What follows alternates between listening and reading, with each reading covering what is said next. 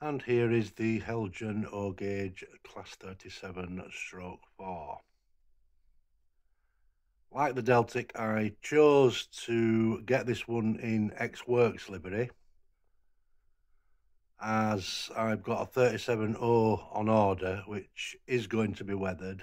That one's going to be 37025 Inverness TMD. And I know I keep saying it, but again, as you'd expect from Heljan, the detail on these models is second to none.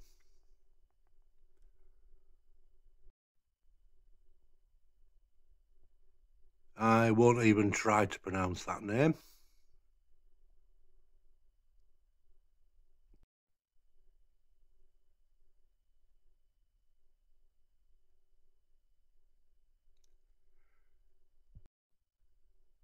This locomotive brings my fleet total to 7. As I say, we are waiting for a Class 37O and a 45-1.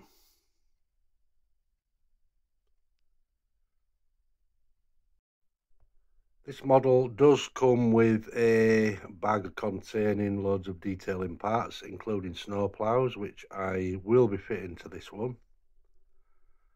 But I've decided to do them all together when the final models arrive.